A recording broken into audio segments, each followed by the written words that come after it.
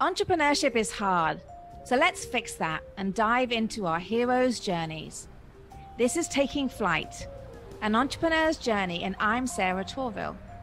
Join me as we delve deep into the passions, expertise, and experiences of those already in flight. This show is sponsored by EO Atlanta. Hello and welcome everybody to the EO Atlanta's Taking Flight podcast. I always enjoy our conversations with all of our guests, but I'm particularly excited to speak to our guest today.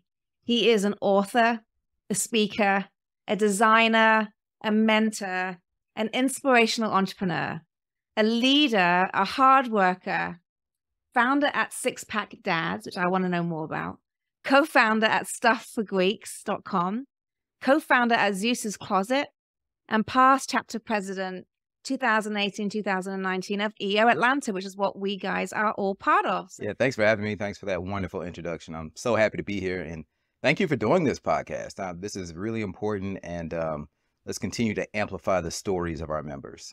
Yeah, I 100% agree with you, and the stories are amazing, and we just are getting some really great feedback on just the impact it's having on other entrepreneurs. So we're going to do the same today. So let's get going, Ethan. I really, like I say, I know you're involved in so many things, but I'd love to know, when you started your journey, what did you think? What did you get right? What a great question. And what comes to mind when I hear this is Steve Jobs' commencement speech, the really popular one where he said, you know, in life, you can't make sense. You can't connect the dots looking forward, but you can only connect the dots looking backward. So what I got right at the time, I didn't know I was getting right, of course. But I think back to when I was in college, I was always into art and design. I was an art major. My parents were like, artists don't make any money until after they're dead, but I was stubborn. So I did it anyway. So I ended up being that in my fraternity, I ended up designing all of the jackets and shirts and flyers and merchandise and things like that.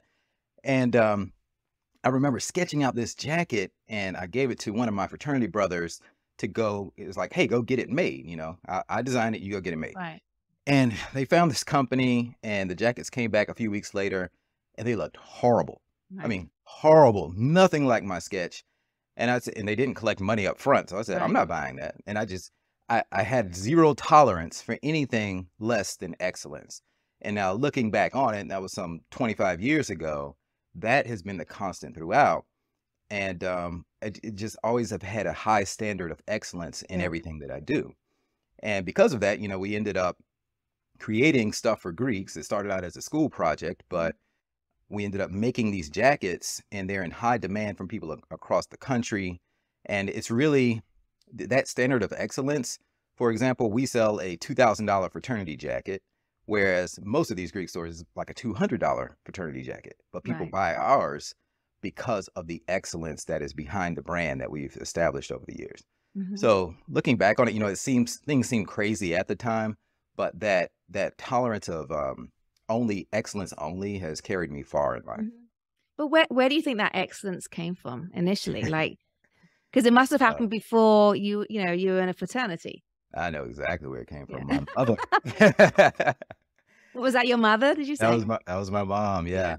I recall a time in particular. I think I was probably in about 5th grade or something, and I was struggling in one class. It was like a science class, and I was just really, really battling with it, and I wasn't doing well. I wasn't comprehending whatever the subject was. And then we had an exam, and I got an 85 on the exam, and I was so excited. I came home, I was like, Mom, look, I got an 85. And she looked at the paper and frowned up and said, what happened to the other 15 points? And that just always stuck with me. And I was like, okay, hey, there's just zero tolerance for anything less than excellent. Yeah. Wow. That's hard to adhere to that standard. So you've done obviously an amazing job. I can't wait to see these jackets.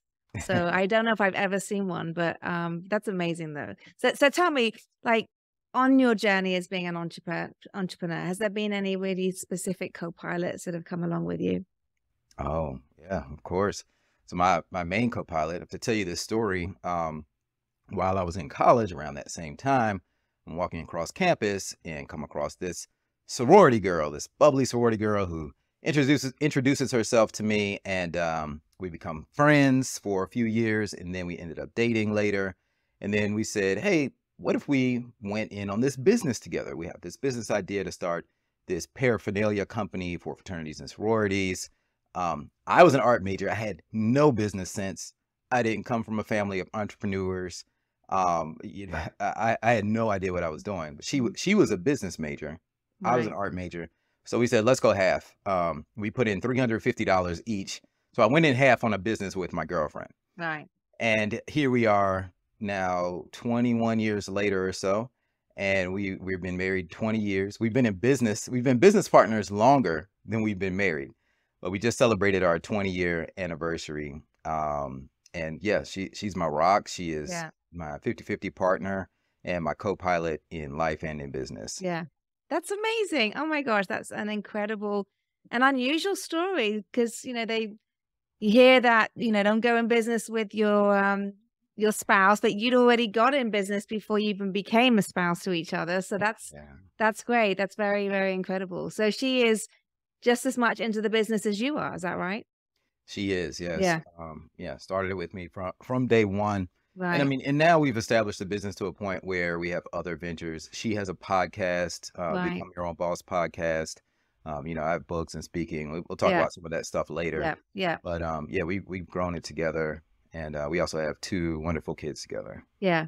I love it. And I love that story. Thank you for sharing that. So what is a challenge that you and your team, whether you and your wife or the other people within the company are really like trying to solve currently? Is there something specifically or you've solved it recently? Can you share that with us? Yeah, sure. So a problem that we solve, as far as, well, kind of two things. So my company is Zeus's Closet. What we make is we commemorate life's most meaningful events. Hmm. And, we do this through very specialized high-end embroidered garments. Well, it's funny because when COVID happened, man, it was a nightmare. And I thought, oh my God, we're not going to survive this. Nobody's going to order. This is the last thing on their mind, right? To order some embroidered clothing. But we actually went up during COVID because people cherish those life events, those Right. graduations that they couldn't go to. Hmm. Well, I want to have something to commemorate this. So they'll spend $500 on a custom graduation stole, Hmm. or they didn't have the opportunity to have their fraternity crossing or probate show. The musicians that we work with, they couldn't go to the award ceremonies. They couldn't go on tour and perform. So they wanted to have things to commemorate and to show off online. So it's a very important thing. And our tagline is, we're like a tattoo shop for your clothes. Hmm. And if you think about the reason that people get tattoos is to show their passions off to the world. Hmm. It goes back to like our tribal nature as humans, or if you actually tattoo something on your flesh, it means that much to you. So for us to be a tattoo shop for your clothes, you're able to display your passions to the world, show your passion on your fashion. So that's the problem we saw with Zeus's Closet.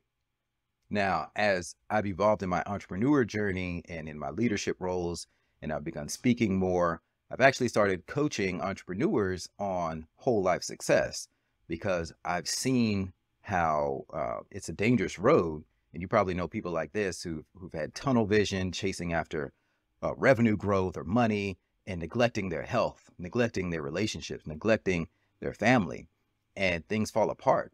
In fact, I had a friend that committed suicide, and nobody saw it coming.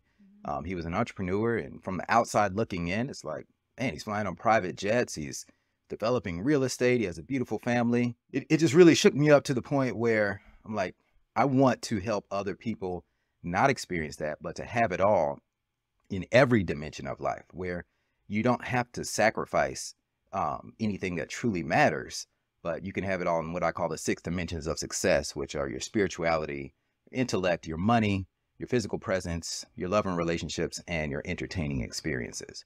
So Right. that's what I teach in my speaking and my programs, is how to constantly calibrate life so that you can have it all in all of those areas. Right. So within those things, what challenged those? There's something specific. Obviously, COVID, you were able to not suffer like thank the Lord, like some other companies Mhm. suffered. But is there a challenge, not so much that you're solving, but a challenge that you're going through in your business or that you've resolved Oh yeah, recently? Yeah. man. I have a litany of challenges I could tell you. 20 years, Something, 20, something significant you want 21 to years. share. Yeah. Yeah, man. One time we went through this lawsuit and man, we just got our teeth kicked in. Like our Right. back was up against the wall. And it's funny because this was around the time that I started in EO.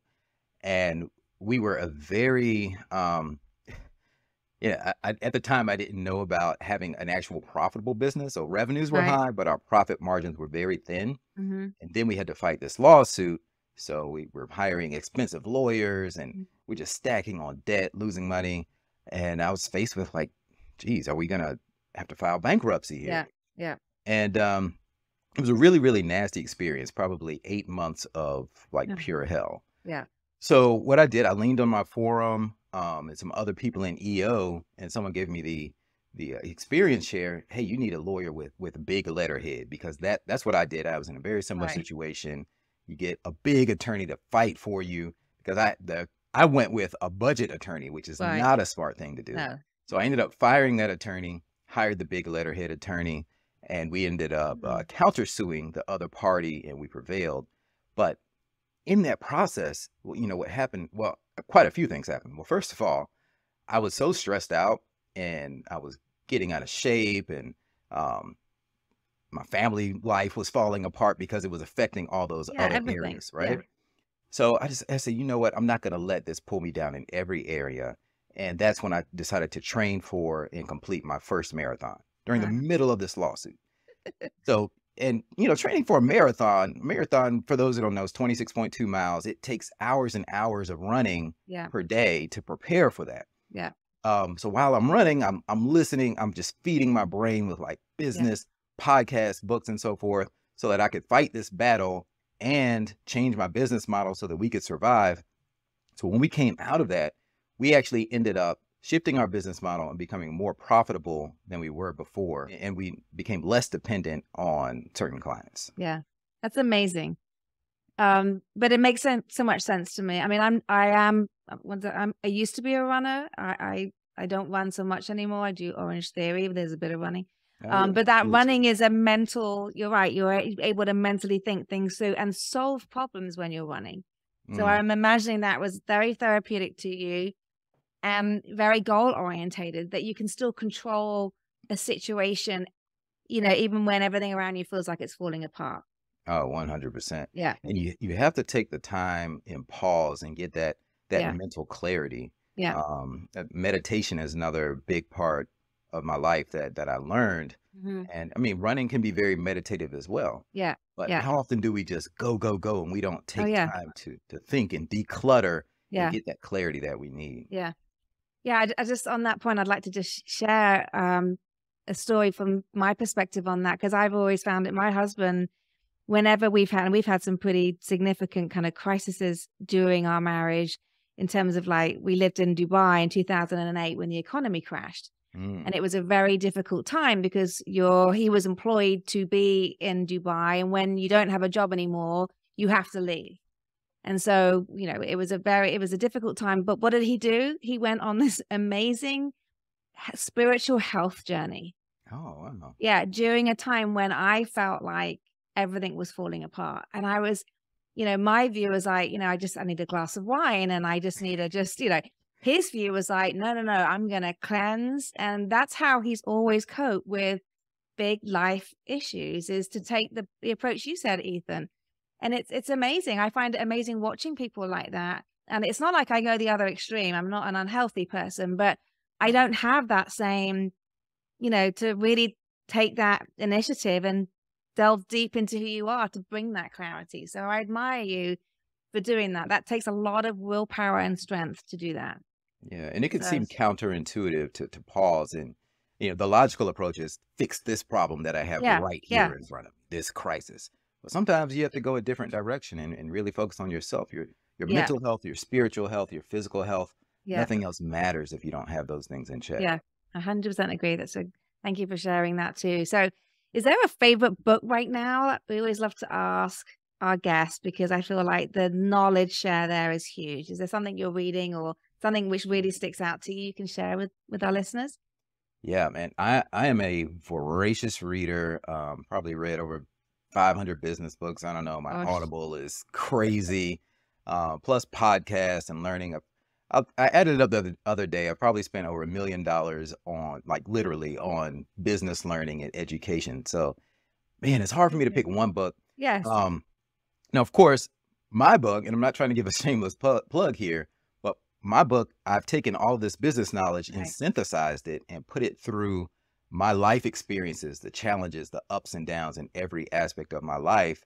And because I wanted it to exist in the world. And it's done really well in the marketplace. It's coming up on our 1-year anniversary since we launched Wealth Beyond Money. Right. Hit the bestseller list in like 50 different categories. I'm very thankful for that.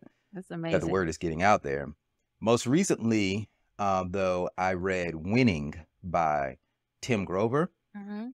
And Tim Grover, I previously read his book Relentless that came out a few years ago. Yeah. But Yeah. Tim Grover is the personal trainer for the greats like Kobe Bryant, Michael Jordan, these guys that just dominate life. And he really talks in this book, Winning. He explores the dark side of the Right. psychology of constantly winning and the toll it takes on people and some of the mental health issues. And it really opened my eyes to some things I hadn't considered before and the pressures that we put on ourselves. And my biggest takeaway, like I'm only competing with myself. Yeah. I want to be the best version of Ethan. I'm not competing with anyone else. Yeah. What does that take to constantly push the bar higher and push the bar higher? What kind of toll does that take on you? So I highly recommend that book, especially if you're an ambitious, high-powered entrepreneur like we have in a lot of EO members. Winning by Tim Grover. Okay. Thank you so much for sharing. Great. So what excites you about the future? What does your future of flight look like? Where are you heading? Tell us. Yeah. Yeah. More speaking, like really, just sharing my message out to the world. With Zeus's Closet, we've went from being just a retail provider of embroidered jackets to now providing a platform for business owners through our Stitched for Success program, Right. where we've become a platform for people who want to have their own clothing brand Mhm. or even swag for their cause or their nonprofit organization or their business, where they can have their own online store and actually earn revenue from that. But we handle all of the fulfillment on the back end for them. Right. So that's the platform that we're moving into now. That's great. And it's doing great. I mean, we recently had jackets on the Grammys. So a lot of musicians are kind of tuning in and like, hey, Yeah. want you to design our stuff because it's that high end. It's not just like your t-shirts that you can get anywhere, Mhm. but it's more of your high end gear. And I'm also excited about just my family life, man. My kids are 8 and 12. Mhm. My daughter is into acting. Right. And little did I know that, when someone's an actor and they get signed with an agent, that becomes in their child. Well, that becomes a part-time job for the parent. Oh, Because yes. I have to get her to all of these auditions Yes. that pop up last minute. So a lot of my time has been going to that, and that's been an unexpected turn, but a Mhm. welcome one. So I'm excited about her future in that as well. That's great. And Atlanta's a great location Oh, for all yes. these up and coming actors. Oh, I Definitely. love it. Yeah. Love it. Yeah. Okay. So I would love to learn a little bit more about who you are, Ethan, like some key milestones. Like, can you kind of share with me? I know you're obviously you're here in Atlanta, and I understand about your businesses, and I know you're great at art. Has there been any other key milestones in your life that kind of led to the point of you becoming an entrepreneur? So tell you my story. So I'm all about change and evolution. I believe that if I had 30 seconds for everyone in the world to hear my message, it's Mhm. this: like, you are not stuck where you are. Anything you don't like about your life, you can change, you can Yeah. evolve, you can design the exact life that you want to live.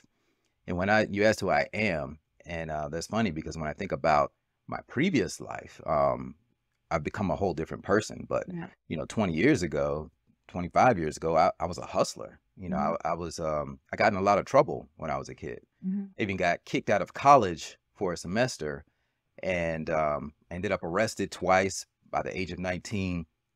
I remember getting called into the president's office at UGA. His name was Mhm. Michael Adams. And I thought he was going to expel me, but Right. he showed mercy and only suspended me Good. for one semester. So I graduated, but with an art degree and a bit of a criminal record. I wasn't able to find a good job, and I was Yeah. unemployed for years, taking odd jobs at night while working or while learning graphic design during the day. And one of those jobs, I was working at a strip club in a real dangerous part of Atlanta. I was taking out the trash and cleaning up the bar. I wasn't stripping, but I was. That would be a whole other Yeah, podcast. that's a different podcast. But it was a humiliating job. I had to clean up when people got sick, and I just knew that there was something better for me. And then the DJs at the strip club ended up hiring me to do the graphics, to do the promotions for the Right. club, but I couldn't even use that in my portfolio because it was No. too raunchy. And I felt like really stuck in that moment in life.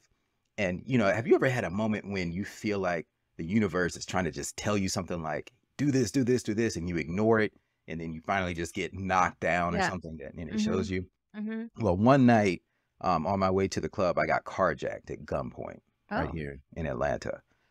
And it scared me to death. I thought this guy was gonna kill me. I mean, right. the look in his eyes and everything. I took off running, hopped over a fence. I heard my car screeching away in the background, and it had all of my stuff in it, all of my equipment and everything. And Wow. I was left with nothing. And at that moment, I had this epiphany. I was like, this is, I have talents that are designed for something greater, Mhm. and I'm not going to use them for this anymore. And from Mhm. that day forward, I took my life, did a complete 180. And Mhm. like 30 days later, that's when I ended up finally getting a full-time job as a graphic designer at a newspaper. I landed some big name clients like Tyler Perry, before he was like huge Tyler Perry, Right. but I ended up working with him for 10 years in my graphic design business. That's when Stuff for Greek started taking off. Then we opened Zeus's Closet. Wow. Now we have 2 locations, and we got written up in the AJC, in the Atlanta Journal-Constitution business section, like 4 times in 1 year. And things were Incredible. just like I had Yeah. finally gotten in alignment. Yeah. And then so there was this really significant moment that showed me, we had won this business award from UGA. It was like the Bulldog 100. Yeah. And when I went on stage to get the award, the person who presented me with the award was the same president that had kicked me out of college a Interesting. decade earlier. Now he was handing me a trophy on stage for this business award. Amazing. And it's not about the award, but it's that full circle moment Yeah. when you realize 100%. I was out of alignment. Now I'm in alignment. So that is what I want for everyone out Yeah. there. If things are feeling off, if you're feeling depressed, you're feeling down, it's like something's just not right. Mhm. Before you get knocked down, before you face one of those near-death experiences like getting Yeah. carjacked, you can make that mental shift and get in alignment with your true purpose. And that's when you have the wealth and the happiness, Yeah. and everything that you want in life. Yeah. Man, that's a story. Yeah, you're right. There is that epiphany moment for you. That sounds like it was pretty severe. Oh yeah. Um, I wonder if there's a way to kind of gain that clarity before the epiphany moment. Yes, exactly. That's what I want people to do. Like, I don't want you, because No. Yeah. sometimes you might not be able to recover from that. Mhm. A Mhm. lot of people don't. I Yeah. was lucky. That situation could have went very differently, Oh, right? yeah. Just by Yeah. the hair of a trigger, literally. I could Yeah. not be here. I could be disabled, or Yeah. you Anything. know. So Yeah. I want people to catch it before it happens, but you got to have that intuition, right? You got to Yeah. have that mental clarity. Say, no, Mhm. it's time to make that shift. Yeah. There's this concept called post-traumatic greatness, Okay. that they talk about, I think, in the New York Times. And when they look at people who have suffered like trauma experiences, I'm sorry, it's called post-traumatic growth. Right. But people who have suffered traumatic experiences, well, a large percentage of them end up growing even stronger in certain Right. areas because of that traumatic experience. So it's called post-traumatic growth. Right. And I'm fascinated with, well, if you could do that, it's just a mental shift, really. You just you have new behaviors and new habits and new activities because of this trauma that sparked it, right? Well, how can you trick your brain into doing that without the trauma? Yeah. And I believe that you can. And I go through a behavior modification process. It's one of the things that I talk about in my book, Wealth Beyond Money. But I believe that you can. And when you learn how to do that, and you can, it's almost like computer software. You uninstall things that aren't working for you, and you Yeah. install new behaviors and new processes to evolve into the best version of yourself. Yeah, that sounds, yeah, and I need to go and read about that. But again, that's the trauma having to happen for for greatness to happen. It's just sad that some people have to go through so much trauma to Yeah. get to the greatness. So I love the fact you're working with people to try and uncover it before the trauma starts. So, and maybe this is a nice lead into my next question. Like, are you able to see, so I'm not talking about Zeus's Closet, but like, you talk about you've written a book, obviously you go around speaking. I know you're very involved in leadership. Have you seen some stories of the impact that, your story has on other people and how it's impacted their lives? Oh yeah. Yeah, all the time. And that's, that's the biggest return. When Yeah. I go speak in the books and stuff, it's not about the money. I don't need the money. But the thank you notes I get in the mail, I have a collection over there on my other desk of just the unsolicited thank you notes about, hey, something you said impacted my life and made me change and take a different direction. I have countless examples, whether it's in business or if it's someone choosing to switch careers and they go ahead and make that leap, or, even in fitness, I work with, it's all about the whole person. So that's how Six Pack Dad started, because I shared my fitness journey and how I went from being an out of shape, overweight kid with asthma who never worked out until he was 30 years old to being in the shape I am now, and actually ended up on a magazine cover in my 40s. And I'm like, if I can do it, anybody can do this. There's a step-by-step formula. Here's how you do it. So I created a program to help people. So when I get the notes like, man, I lost 30 pounds because of what you taught me. I feel like when you have a new body, you just feel like you have a whole new life. And that's just so rewarding to me to be able to make that impact in people's lives. That's great. Thank you. So I love this next question. It's always get different answers. I'm looking forward to seeing how you answer. I think I know the answer, but if you were to do this all again, Ethan, would you do it all over again? Everybody answers yes to this, right? Well, apart from one person. Oh, really? Oh, okay. Yeah, I binge listened to the podcast. I didn't. Okay. I got to find the one. No, you won't hear it. It's not been aired yet. It was the one I mentioned I did yesterday. Oh, okay, Yeah, gotcha. Oh, all right. Okay, I get it. So yes, I would. And that question, it makes me think there's this thing called the law of polarity. And in this universe we live in, it's full of opposites, off, on, light, dark, up, down. So everything that happens in our lives, even though it may seem horrible at the time, there's something good that comes from it. Like it has to be. Yeah. And sometimes it's hard to see the goodness that comes from it, but there is always an equal part good for something bad that happens to you. So yeah, when I look back at all the pain and all the struggles and all of the horrible decisions that I've made and the failures that I've had in life, I wouldn't be where I am today if it weren't for those. Yeah. And I wouldn't have the story to tell to help others if it weren't for those challenges.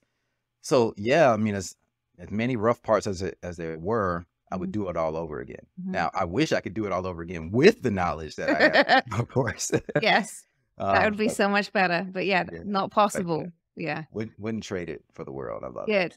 Glad to hear that. Really, really glad. That means that you're happy where you're at as well. And, I think it's good to know that you have to feel wholesome as an entrepreneur. We're always seeking different things, I know, but feeling like, you made the right decision of where you're at right now, which is great. Wholesome. And I'm glad you said the word happy. It's funny.